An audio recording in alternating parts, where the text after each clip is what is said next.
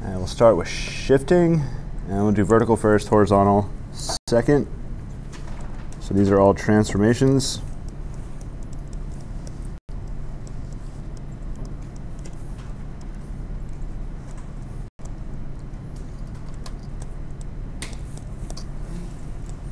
So all the shifts, this is where you just take it and either move it horizontally or vertically some amount. So the shape stays the same, but the coordinates move left, right, up, or down. So we'll go vertical first.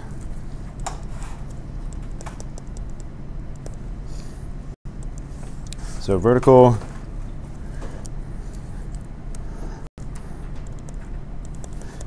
if g of x equals f of x plus h, then the graph of g is the graph of f shifted up h units.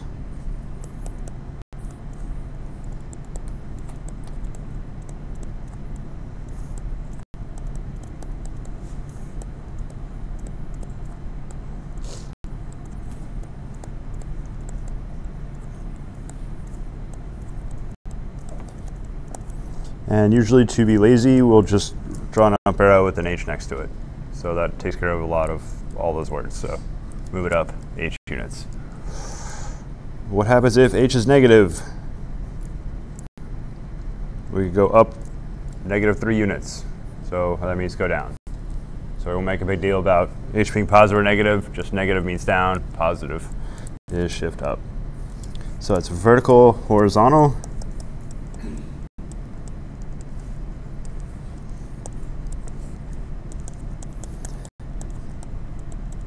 We'll start out with the same g of x equals,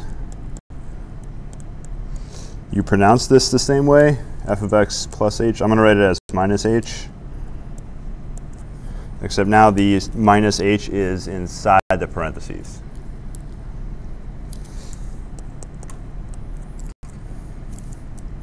So if this is your function, then the graph of g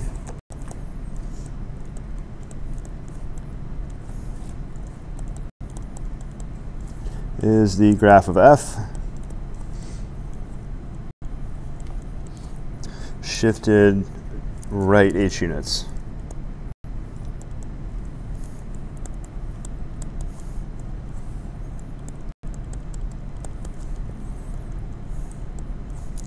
And we'll use the right arrow to show this. So we got a vertical shift, a horizontal shift. The shifts, you know you're having a shift instead of a stretch because you're doing addition subtraction.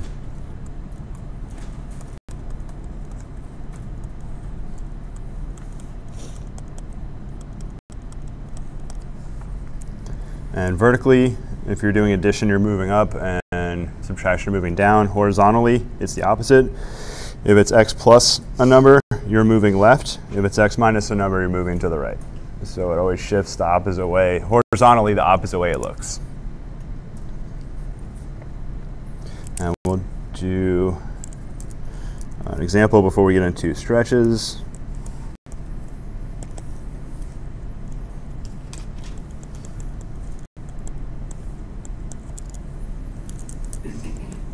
So we'll graph 3 functions.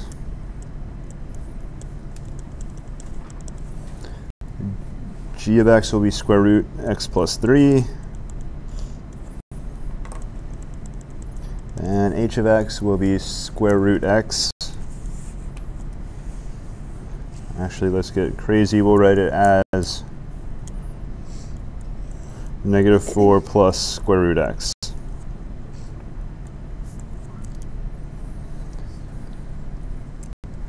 So first function, we'll graph that. Just writing out a table of values, one way to do it, or you can just remember what the square root function looks like. And we'll just plot 2 of the points and then sketch it out from there.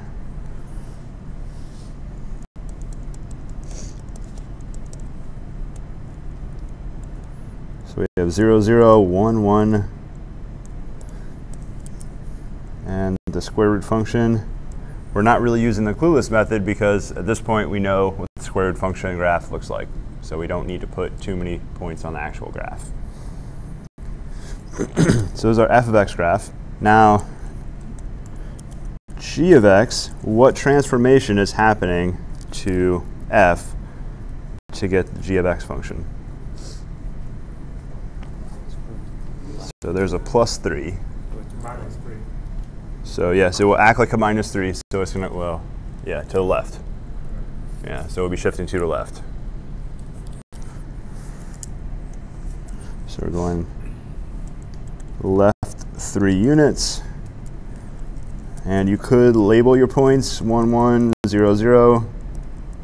If you're not a visual person, it might be good to label your points and you're just taking 3 away from each x coordinate. So you're lowering your x coordinates by 3.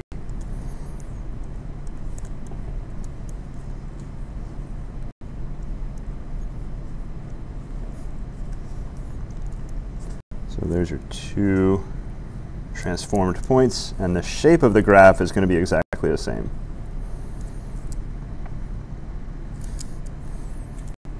And this was g of x equals square root x plus 3. So last function, let's rewrite this function. We'll write it as square root x minus 4. So we'll put the function part in the front and the shift, the plus or minus at the end. So do we have horizontal or vertical shift? Vertical. So we got vertical, and it looks negative, and vertical always is what it looks like. So this will be a shift down 4. So I like to draw arrow down 4. You could, if you want to, go up negative 4. So however you want to write it. It's a little silly if you're going to have a shift up to draw as a shift down negative. That's a little bit redundant, but I think for a shift down, you could either draw a down arrow or up with the negative sign. Now remember, we're shifting the graph f, not the graph g. So we're looking at the graph on the left.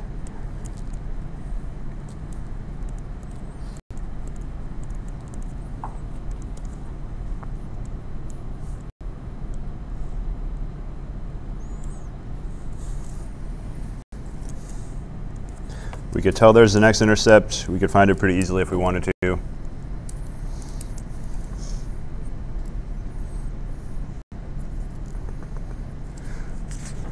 Now we'll get to, so your calculus textbook calls it scaling. It was called stretching or compressing back in the pre-calculus book, but it's all the same thing. So this is scaling.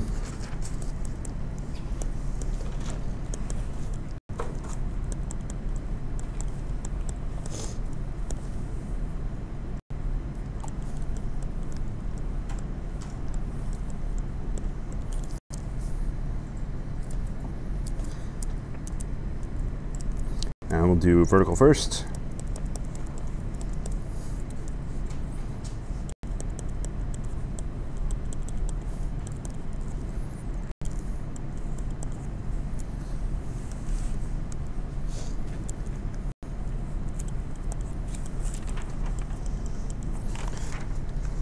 So scaling is always multiplying.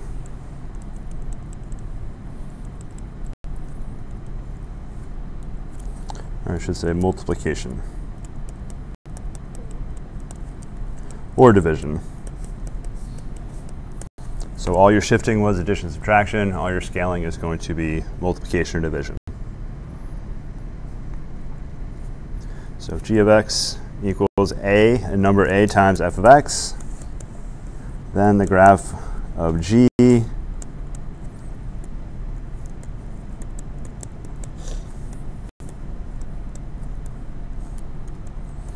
is the graph of f stretched horizontally, or stretched vertically by a.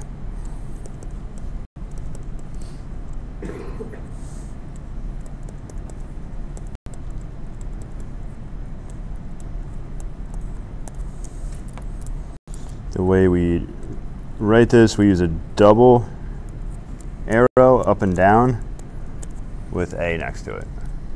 So this signifies that we're stretching by a. This one could be a lot harder to see, especially if you're not a visual person, because your shape actually gets deformed, especially if it's negative. It'll flip upside down, and then possibly also get deformed. So if you're not a visual person, another way to think about this stretching is you're going to multiply all your y coordinates by a. So this is a multiplication. You're going to multiply all your y coordinates by a.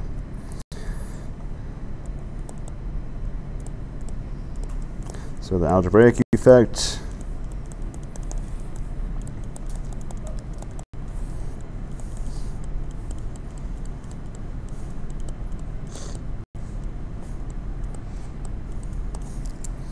you multiply all your y coordinates by a. So the best way to think about this, if you can't do it with your paper because you'll rip your paper up, but if your paper was some type of like silly putty material or rubber, you could take it and stretch it out. And the x-axis, the middle of your paper, if you stretch the top and the bottom the same amount, technically wouldn't move at all. You couldn't really do this, at least not with your hands. But if you stretched it, the x-axis won't move. Every point moves basically further away from the x-axis if it's a stretch, or closer if it's a compression. So if your A is, we'll write some conditions on A.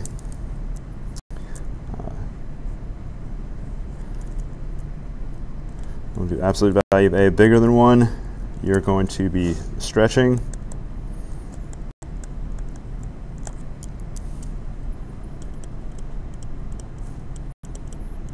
It's supposed to be away from the x-axis.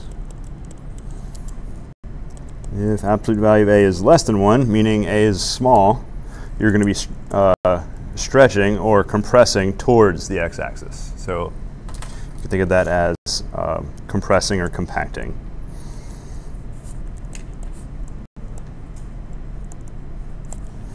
Compressing toward the x-axis. So I use absolute value on purpose. So I compare the absolute value of A to 1. If it's bigger than 1 and you multiply, it's going to get bigger. If it's smaller than 1 and you multiply, it's going to get smaller. Of course, all that's not true if things are negative, because if you multiply by a negative value, it depends on if your number is positive or negative, whether your output's going to be bigger or smaller. So when I say bigger or smaller, I just mean bigger magnitude number. And if A is negative, what effect does that have? You multiply by a number that is negative. What type of stretch or what additional effect happens when you stretch? Yeah, it'll be a reflection.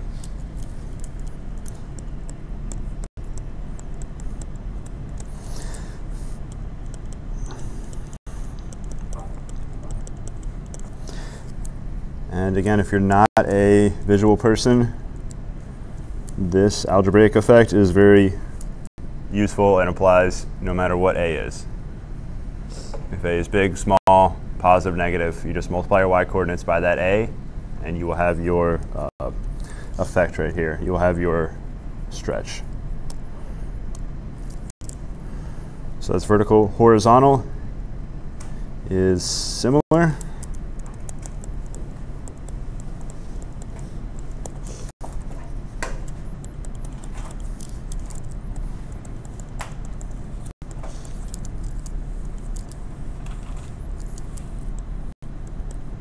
So we'll use the same letter, A, but we'll use a lowercase a.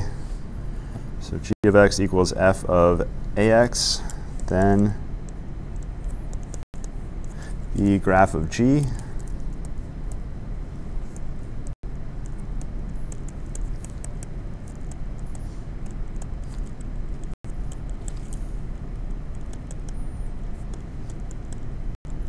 Stretched horizontally.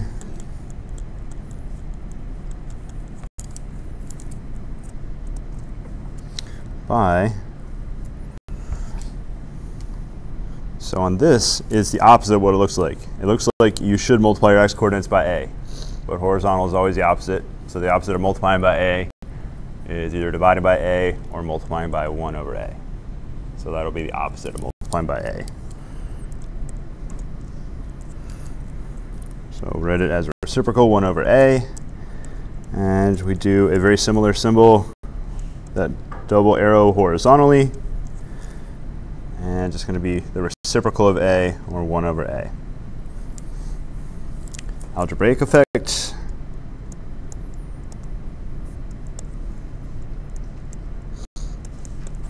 It's almost the exact same. You're going to multiply all your x coordinates.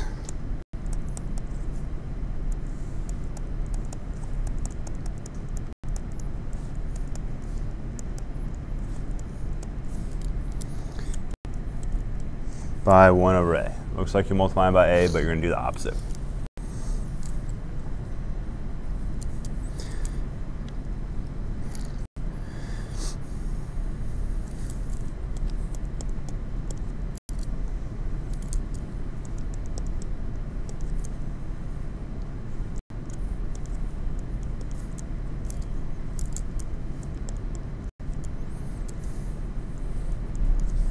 So if 1 over a, if you multiply by a number bigger than 1, when 1 over a is bigger than 1, you're going to be stretching. So that would be a horizontal stretch.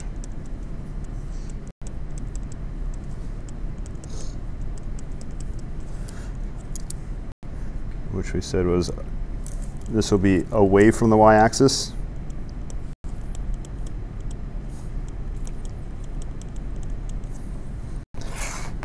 And if 1 over a is less than 1,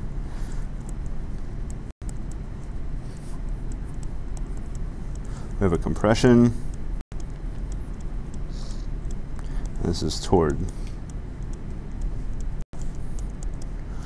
the y-axis.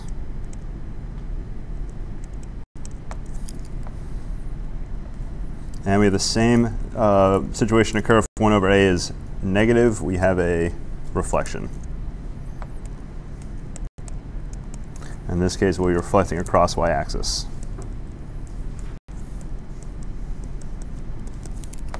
And again, you're not a visual person, then think about the algebraic effect. You're going to multiply your x-coordinates by 1 over a.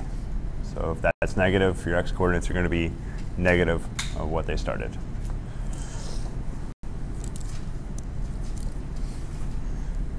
And we'll do a couple problems. So we'll do that same base function, that square root x, and we'll graph 2 different transform versions.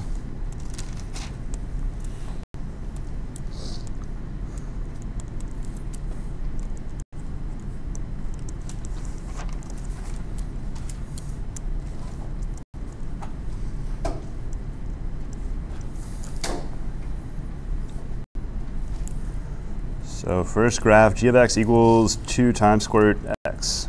So this is definitely going to be a stretch. Is it horizontal or vertical? All your horizontals are always right next to your x. So this is not right next to the x, it's outside the square root. So this will be a vertical stretch by 2.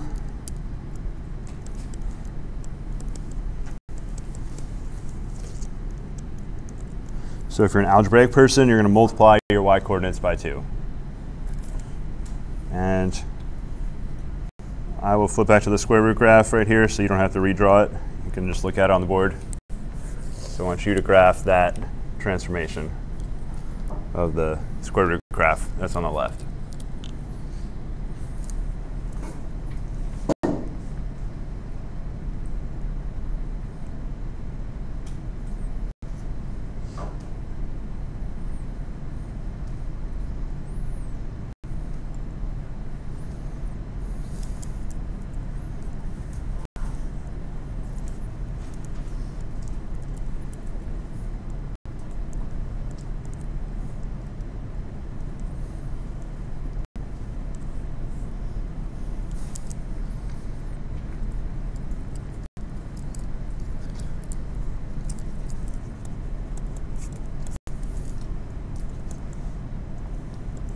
So your original point at the origin, that was at 0, 0. Multiply your y-coordinate by 0, and that's not going to move.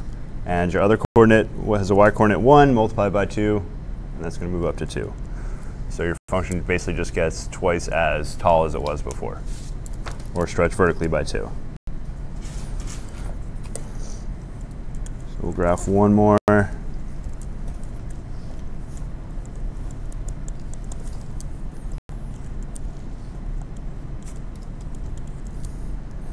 And we'll do square root 4x. So this is a horizontal stretch. Is it horizontal stretch by 4?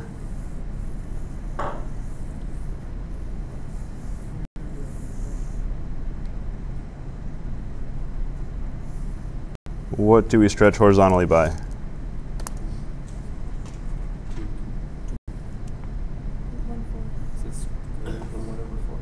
1 over 4.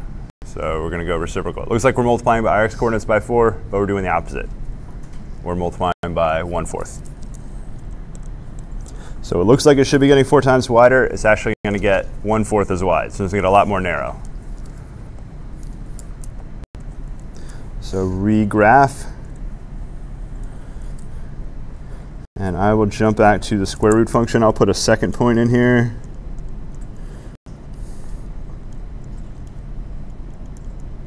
So we'll put the point 4,2 on your square root graph. So you have a point that's more reasonable to stretch.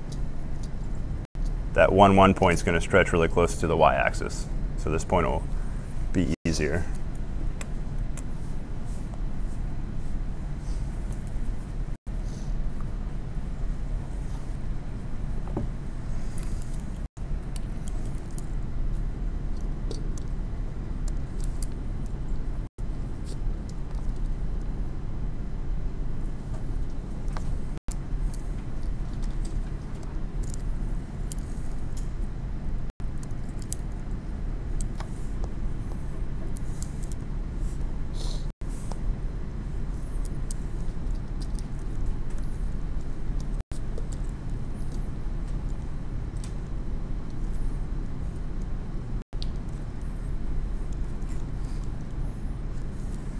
So if you really wanted to transform that point that was at 1, 1, it's going to move to 1, comma, 1/4.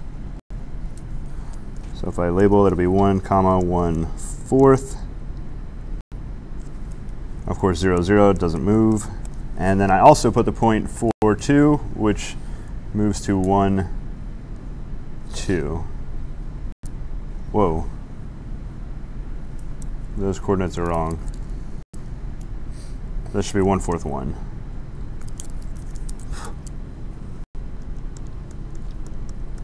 One-fourth 1, and then 1, 2. And we connect these together.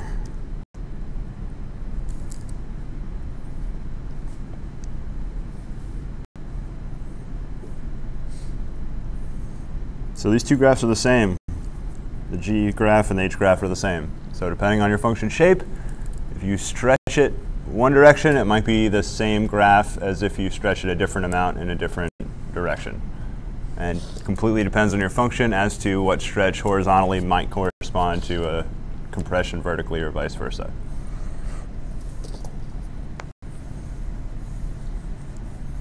And algebraically, you can see that very easily. Square root 4x is square root 4 square root x, which of course square root 4 is 2 squared x. So algebraically, they're the same function. And you can apply, as long as you're careful with the transformation, you can transform it either way, and you better get to the same graph.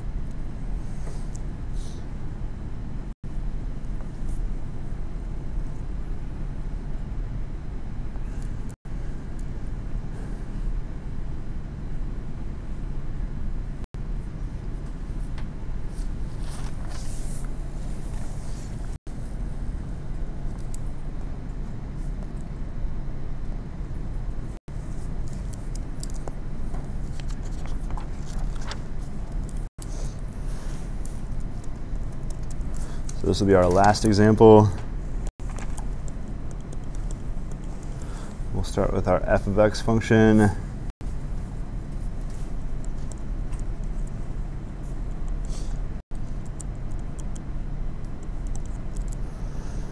So we'll start out with f of x equals x squared plus 4.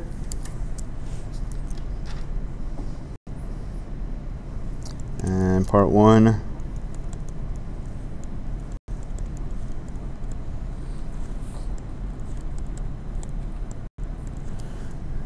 Where g is f compressed horizontally by a half.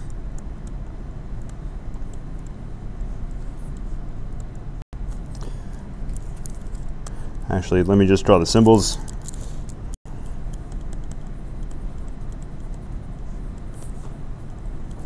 And this in the order I write them is the order to perform them. So we're going to do a horizontal stretch by, or a compression by a half, then a y-axis reflection,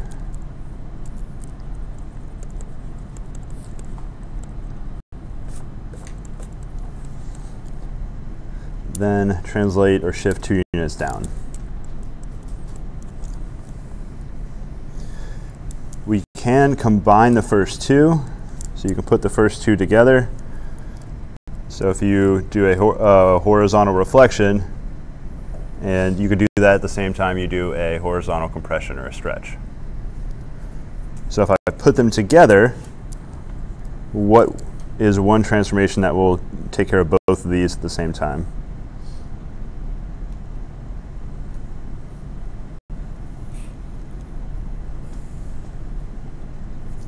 So how do I do a y-axis reflection and this compression at the same time? So just make it -1/2, and it will have the effect of compressing and reflecting at the same time. It'd be different if it was reflected across the x-axis. That would be a different story. I couldn't do that reflection in a horizontal stretch. So we could combine and do horizontal stretch by -1/2, and then shift down 2.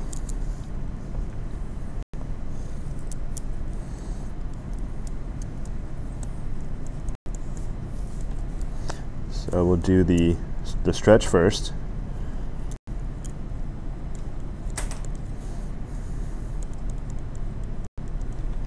So is this correct to compress the graph 1/2 horizontally?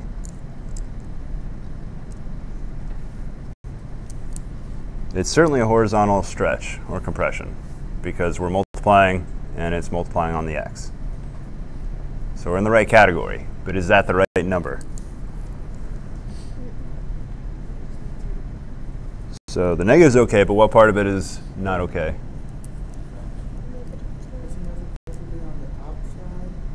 So if it's on the outside, we'd be doing a vertical stretch, but we do have to do the opposite of what it looks like.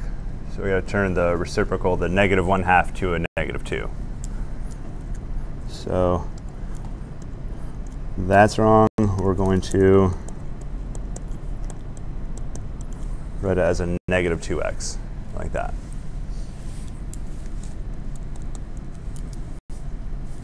So that takes care of the -1/2 stretch. Actually, this isn't g of x. This is almost g of x. We'll call this h of x.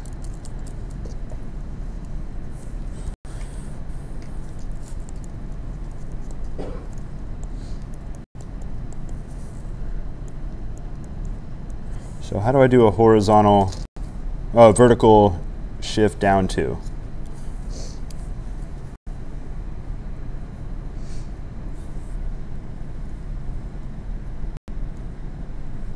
Add, subtract, multiply, divide. Subtract. Do I do it inside the function or outside? Outside. So I'll write it like this. Take the h function and then bring it down 2. So that'll be a vertical shift down 2. And we can write that as, we said h of x was f of -2x minus 2. If we really want to, we could plug in -2 up here for x, -2x. So function composition is a little bit tricky. This is a good time to talk about it. I'm going to do some strange things to f.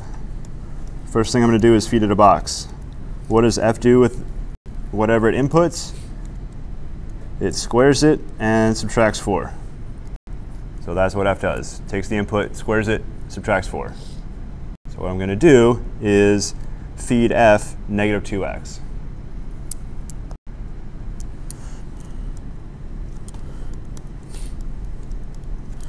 And let me go back to the black marker here.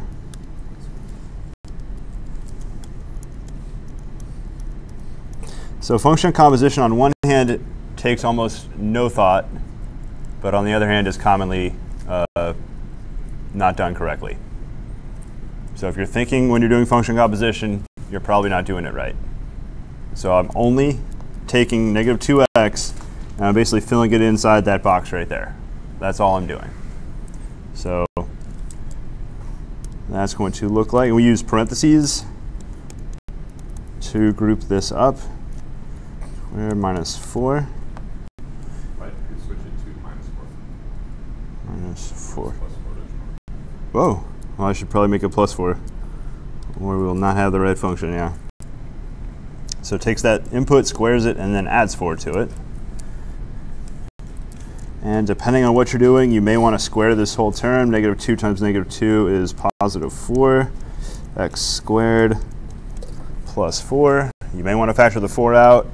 Just depends on what you're doing. I'm going to leave it in this form. So we got 4x squared plus 4. And I'm going to fill that in for f of negative 2x. And copy down the minus 2. We have 4x squared plus 4 minus 2 is plus 2.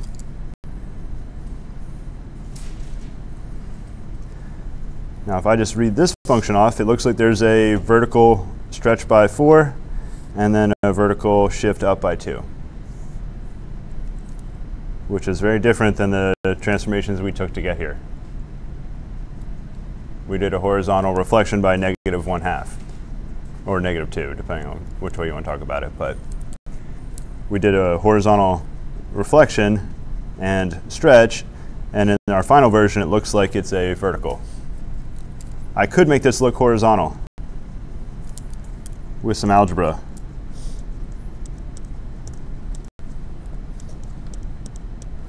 So take 4x squared, and that is 2x times 2x right there. So I can algebraically make this vertical stretch look like it's horizontal. And of course, we just saw before, negative 2x squared is the same as regular 2x squared. So that horizontal stretch we saw didn't actually do anything to the graph. It already had y-axis symmetry, so it didn't change the shape. And these are all things that we can see algebraically without actually looking over at the graph.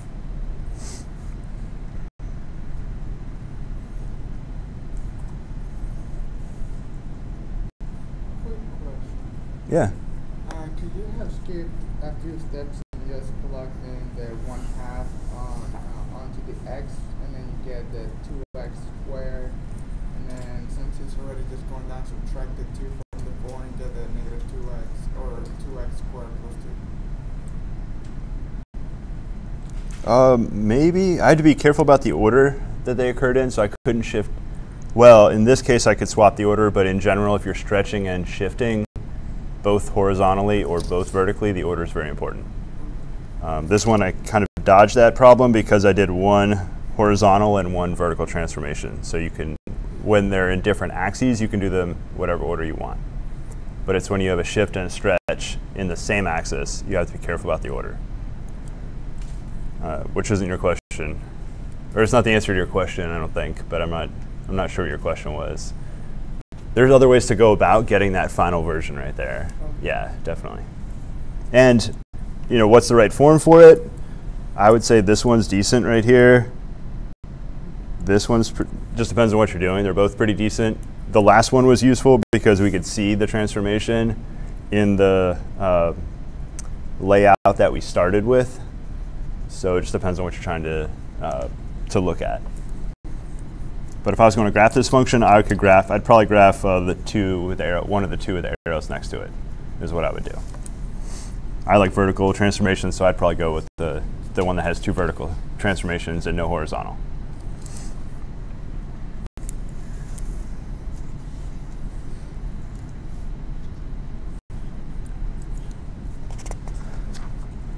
So that should be enough from 1.2. So it's basically pre-calculus 1 in a nutshell, in 2 sections. We did a quarter. We skipped all like the fun linear algebra. We don't do logarithms and exponential functions at all in Calc 1, so that's all in Calculus 2. Whenever, if either next quarter or never, depending on what your math plans are. But you won't see any logs or exponentials in Calc 1. So now we're into 1.3. Your quiz on Friday is definitely going to cover 1.1 and 1.2.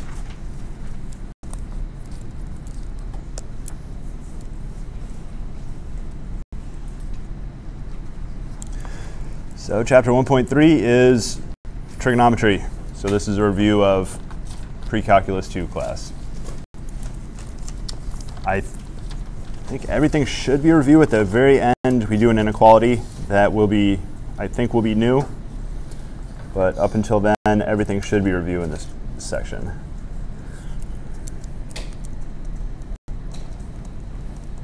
So we'll mostly use radians.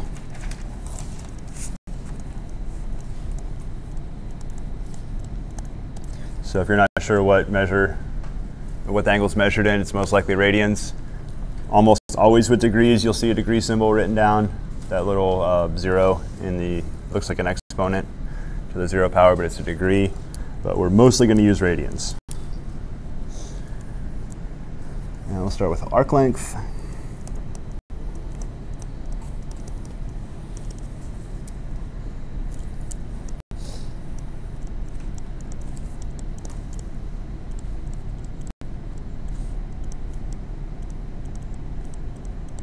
So we measure in theta in radians.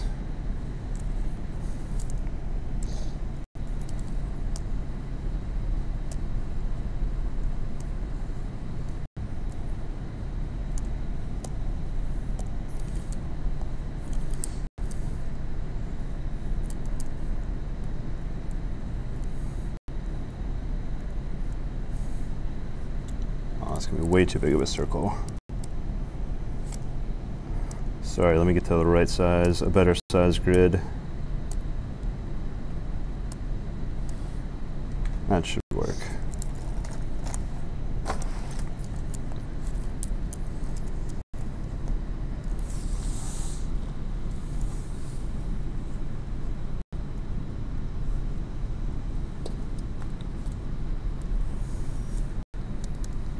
Ooh. I've only gotten this to work for circles.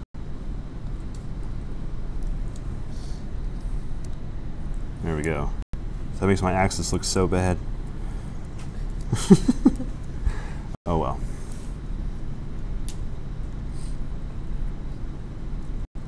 So we have theta, we have r is the radius right here. The arc length, we'll write that with the blue marker. So the arc length is if you traveled around the circle on the boundary or the perimeter from the angle 0 to whatever your final angle is right there.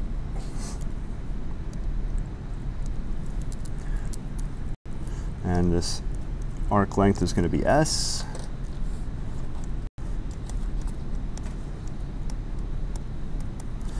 R is arc length, which is the distance traveled along the perimeter.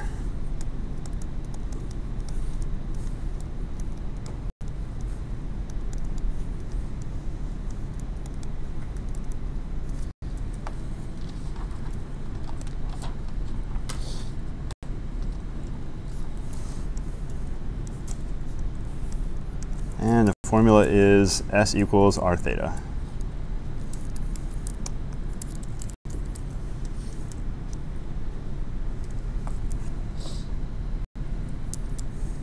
So it's distance along the perimeter from angle 0 to angle theta.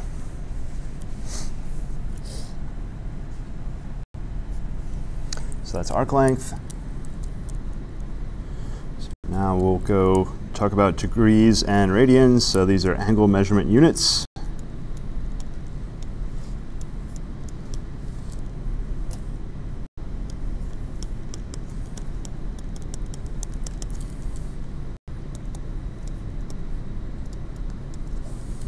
So degrees, 360 degrees equals 1 rotation. Counterclockwise.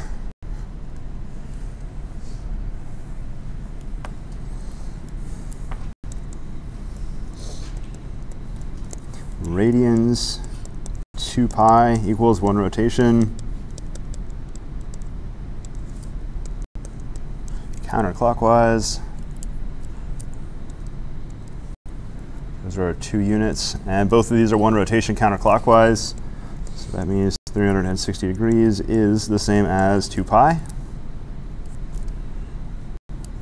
You don't generally write radians, but if you wanted to, I'll write it with a really small font. Ooh.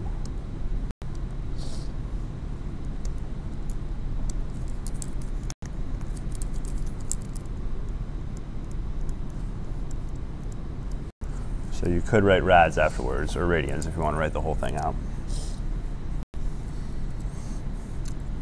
Because we're always going to use radians, we won't keep writing radians though. And you could solve for 1 degree. And 1 degree will be just divide both sides by 360.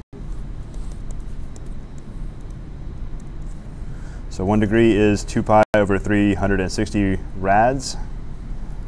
You can also solve for 1 radian. So if you divide both sides by 2 pi,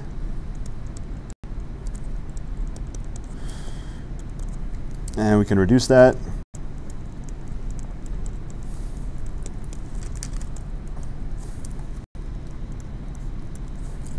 One radian is 180 degrees divided by pi.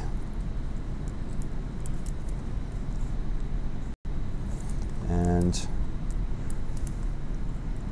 I told you where pi came from in pre-calculus class, so really quickly, where does pi come from?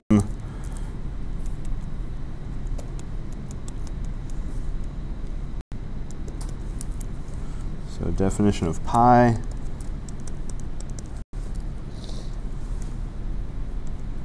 Pi is c over d, where c equals circumference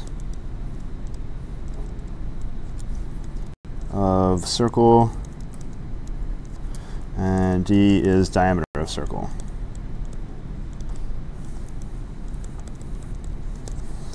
Now, it doesn't matter what size the radius is. This is independent of the radius of the circle. So that takes a little more geometry to see that it doesn't matter what size your circle is, but this will be good enough for us. So if you think of a circle and the diameter, pi is the circumference. So the circumference would, if you want to think about it visually, you could unwind this, so sort of unwrap it, kind of like you're carefully peeling some type of orange or something. And if you laid the peel all the way out, it might look something like this. And the measurement of the unwound circumference divided by diameter is pi, and it's close to 3.14.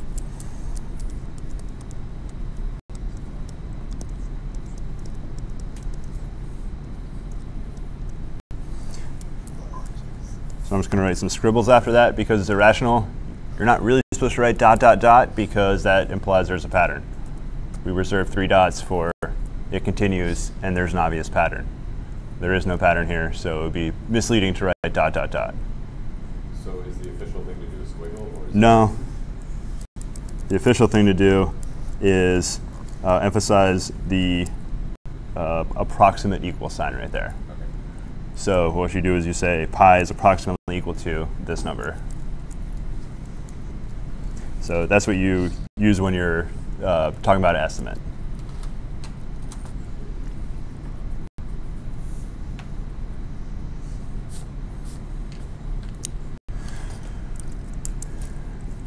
So I think web work, your answer has to be, if it's a numerical answer, it has to be accurate to, I think, within about 1% of the correct answer, which depending on the magnitude of the answer, that can be a different number of digits, decimal digits, but usually about 5 decimal digits and you'll be plenty safe. So if you're using pi, this number should work for most. If you need a decimal approximation for pi, this number should work for most of the web work problems.